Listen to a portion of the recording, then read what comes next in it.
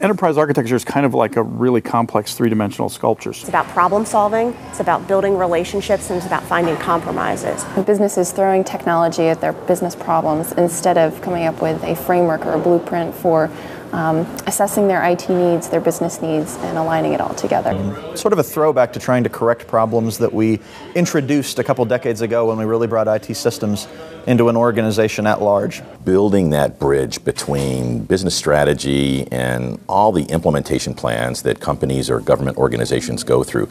You know, in most organizations, there's this big kind of magic happens here in the middle kind of thing between those two worlds. And enterprise architecture is really about the process of bridging those things.